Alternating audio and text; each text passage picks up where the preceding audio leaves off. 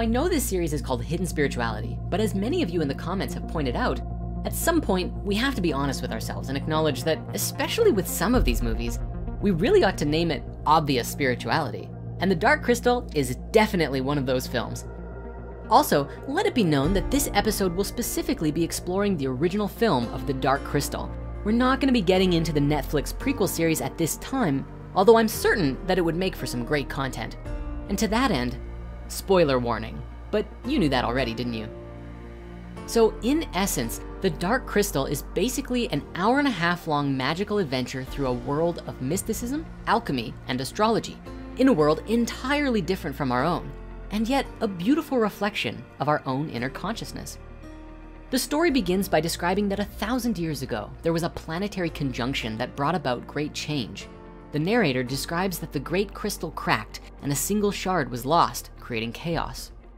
This is a spiritual reference to our own collective consciousness and our relationship with the eternal oneness, in the sense that we ourselves have been disconnected from the greater whole. It also seems to be subtly relating with the fall of Lucifer, or the idea of a fallen consciousness. In the Bible, Lucifer was said to fall from heaven, becoming separate from the oneness and creating evil in the world.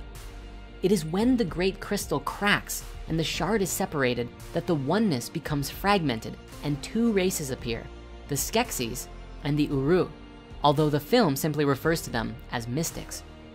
When this happened, the evil Skeksis took control of the crystal castle, and this also relates to us today in that there are those in power who wield this power for evil or selfish purposes, which is the nature of the Skeksis. We also hear the line that the crystal hangs above a chasm of air and fire, both of which are alchemical forces relating with spiritual and mental energy. There is no water or emotional energy where the Skeksis are. There is, however, sacred geometry and other alchemy symbols all over the crystal castle. Now, it's only at the end it is revealed that the Skeksis and mystics were originally one species, the Urskek, these wise alien super beings who created a symbiotic relationship with the crystal, but that in their arrogance, they unwittingly caused the crystal to crack, splitting themselves into two lesser states, the Skeksis and the mystics. This is a Kabbalistic lesson in the Tree of Life too, for the Urskek represent the path of harmony aligned on the middle of the tree, balanced between both sides, and who, in making a mistake on their journey, caused them to polarize to an extreme on the left and right-hand path, the path of severity and the path of mercy. The Skeksis became the path of severity, becoming cruel, intense, sharp, and violent. And the mystics became the path of mercy, who live in a dream of natural peace, rehearsing the old rituals with forgetfulness, and the ancient wisdom is almost lost. Another way of looking at these races, however, is as two aspects of ourselves. The Skeksis are our lower self, such as relating with the reptile brain, the survival-based, fear-driven mentality that compels us to act in selfish and cruel ways to one another, where the mystics are our higher selves, but who are often so gentle and soft that it's nearly impossible to hear or understand what's really going on with them. Thus, when they are harmonized as the Urskek, they describe a unified being, the higher and lower selves united in the heart. However, we also must acknowledge that since they are two sides of the greater whole, there are qualities of Skeksis that are actually not bad. Qualities like sharpness, passionate intensity, or generally being opportunists. These are qualities that do value in the world, such as mental sharpness or passionately being engaged in something meaningful. However, the challenge with the Skeksis is that these qualities are all paired with cruelty. And likewise with the mystics, while we do look at them as the good guys, and certainly they are slow and forgetful. And they don't care much for anything other than just doing their rituals, even though they have mostly forgotten them at this point. The beautiful lesson here is that truth and wisdom come when the darkness and the light dissolve into one.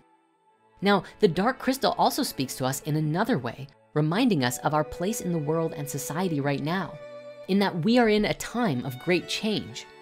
The narrator explains at the beginning that the time of testing has come, for it is time for the world to heal or to pass into a never-ending realm of darkness. This is explored by the nature of prophecy and how prophecy comes about at all. You see, through the character named Agra, the dark crystal explains that by understanding the movements of the celestial bodies, they can see patterns and cycles that reflect events that take place on the planet. And that 1,000 years ago, there was a conjunction of the 3 suns, and that when it happens again in another 1,000 years, we would pass into either a time of healing or never-ending darkness, depending on the outcome of the events. Agra elaborates by explaining that the conjunction simply means a time of change. Sometimes things get better, sometimes they get worse. It's not that the astrology determines these things, simply that it is a reflection of times of transformation, cycles, and the changes happening in the microcosm as well. When asked, Agra says, "The Great Conjunction is the end of the world! Or the beginning? And begin, all the same." I swear, she was probably this close to saying "as above, so below" before the Beetleborg rush in. I mean, that's what they're called, right?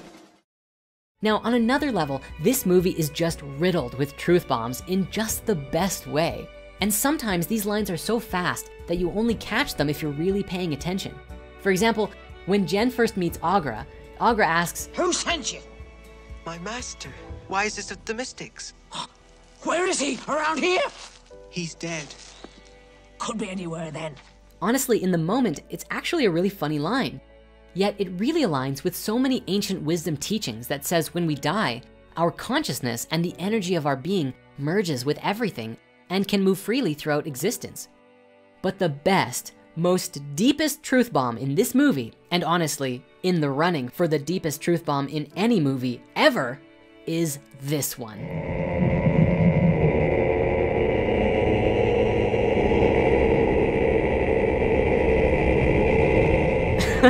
They just ohm in their faces. And the guys are like, nope, just move aside. It's so good. And yet ohm is the sound of creation. And so this powerful vibration just brings anyone to a standstill and moves aside and surrenders to the supreme power of that immaculate sound. Now, of course, this movie revolves around the characters, Jen and Kira, who go on the adventure to restore the shard to the dark crystal. We also discover along the way that when they touch, they engage in a telepathic connection of sharing their memories, which they call dream fasting. And while their experience was very deep and visual, we do see this happening in subtle ways on Earth too. When 2 people who share a deep soul connection with each other, they sometimes feel as though they've known each other all their lives, or have this deep, intuitive, and seemingly psychic connection with each other. Now, throughout the film, there's a bunch of adventure and drama and what have you, but let's laser in on the ending now for a moment. Jen restores the crystal and the mystics and Skeksis merge together. However, Kira has been killed in the process and she lay there fallen in Jen's arms. And once again, we have another deep and profound truth bomb. The newly restored Urskeks say to Jen, "Hold her to you. She is part of you, as we all are part of each other."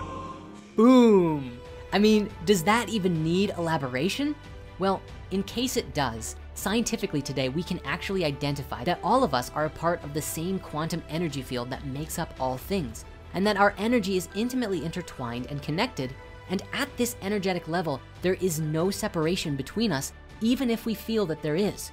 Further, this scene demonstrates the power of love to create and build those connections, because it is through the wisdom of the Urskeks and the love of Jen that restores Kira to life. Finally, our last truth bomb, the Urskeks leave us with the restored crystal of truth, and they remind us very clearly to make your world in its light.